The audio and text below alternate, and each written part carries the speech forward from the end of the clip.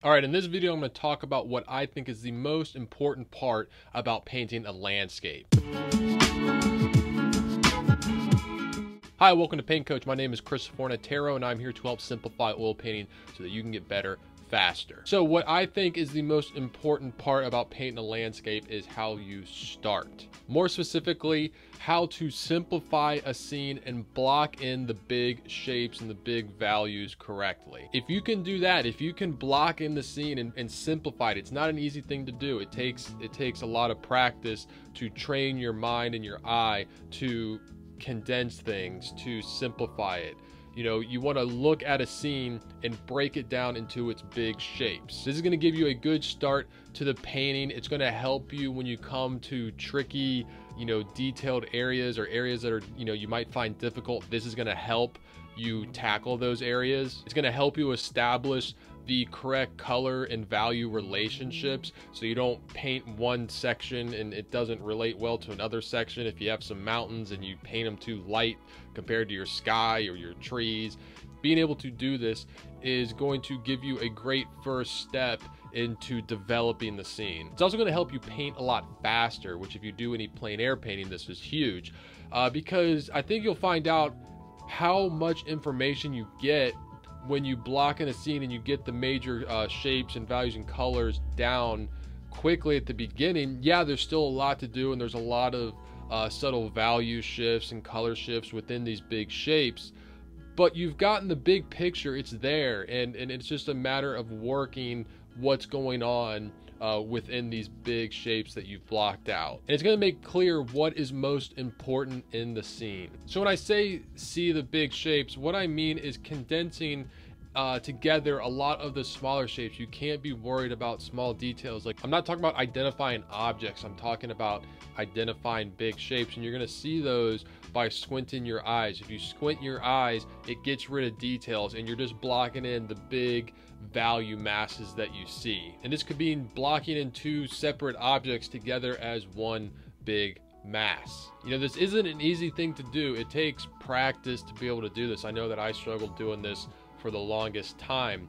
And the main thing that you want to consider here is value, because when you squint your eyes, you're also getting rid of color too. You can always adjust color as you go. It's more important to get the values down correctly, especially to see the big picture of the painting. You want your value relationships to be working. If your tree is darker than your ground, you want to make sure you get that in early. You can adjust the color later, but you want to see everything working in the right values right at the beginning. To kind of show you what I see when I'm squinting my eyes, I have this Photoshop filter which I use sometimes to just help me simplify a photograph. But to kind of demonstrate the best I can with a filter of what squinting eyes is, it's this filter right here, and it just blurs everything. I've known artists that wear glasses and they'll just take their glasses off and then pop them back on while they're painting just to see, get rid of detail in the big shapes. Like, I can't stress enough how important squinting your eyes and getting rid of details are. And like, not only at the beginning sections of the painting, but later on, like, I find myself whenever I get lost, or if I'm in like a detailed area and I'm like, wait, what value is this? What color am I doing? Like, anytime I feel like I'm getting confused or lost or overwhelmed with what I'm painting, I just literally step back, I lean back, I make sure my hand is fully extended, I squint my eyes, and I just paint what I see. Like, I trust the squint. I'm gonna make a t-shirt that just says trust the squint, or squint your eyes, or get rid of detail. I don't know. It's so important. It's worthy of making a shirt for. Another thing I do sometimes on Photoshop is I'll just take the paint tool and I'll literally paint in these big shapes. I'll get rid of the detail and I'll put big shapes of flat color to just get a sense of the composition and how everything is working. If I can see that it's looking good when I'm doing this, then I can count on it turning out to be a good painting. Now, when I'm trying to figure out what color to put down for these big masses, I'm trying to find an average of the color. Again, I'm finding this by squinting my eyes and painting what I see. And the color you're going to get is an average of all the colors pretty much. It's not going to be the darkest dark. It's not going to be the lightest light. It's going to give you an average. And so you got like kind of an average color all the way around your painting. And this is going to allow you to push lights and darks. So you're kind of starting in the middle and you can kind of push dark, push light. It kind of gives you freedom to bounce back and forth and slowly dial in your painting to where you want it. And since you're not worried about getting into any detail at this point, it's very easy to adjust. Many times I will, put in a color or a value for something, and as I work the rest of the painting, blocking in these average value masses, I want to go back and adjust. And it's easy at this point. It's easy to adjust. Like, that's why we're doing this, because it's gonna be a lot harder. Like, if you go and paint a bunch of detail on something and you realize you kind of just painted it like in the correct values, the whole thing is too light or too dark, then you just wasted all that time putting in all this detail. Like, you want to make sure the big masses are working value wise, because it's also going to keep you on track. Because if I have like a shadowed section on the ground, I know there's a bunch of other different values working within that shadow, a bunch of other different colors happening, but I know my limits. Like, I can only push them so light, or else it's going to start looking like it's not in the shadows. It's going to keep me in the right range, and that goes for the rest of the painting with these big value masses. You can see here in this example, like, I'm not worrying about individual palms on the palm trees. Like, I'm just blocking them in as one big mass at first. Now, a good thing to be aware of with landscapes are the value planes. Most of the time in a landscape, your brightest value is going to be your sky, then followed by your ground plane. So your ground plane is going to be slightly darker than your sky, and then any slanted planes like mountains, hills are going to be a little darker, and your darkest objects are going to be any upright objects like trees, houses, people. So you can see in this example that I'm painting, my trees are definitely darker than my ground, and my ground is definitely darker than my sky. And you might not get these right off the bat. Like, you might have to put one in, and then you start putting the other value planes in, and you realize, oh, like, I got to go back and adjust that other value plane. Like, that's perfectly fine. That is what this process is for, to get it right now when it's not a big deal to change it. You want to get everything working on this level first before you go forward with detail. Like here, if I had my trees too light and they were lighter than my ground plane, it wouldn't look good. Again, this can be difficult. Like, you see these shadows in the ground, you think shadows, ground, dark. Yes, they are going to be darker, but it's not going to be as dark as, say, the darks in the trees. Same thing with the lights on the ground. They might be pretty light, but they're not going to be lighter than the sky. Now, yes, there are exceptions like snow and really white sand and stuff. Like, I'm speaking generally, you can look for these things to be true.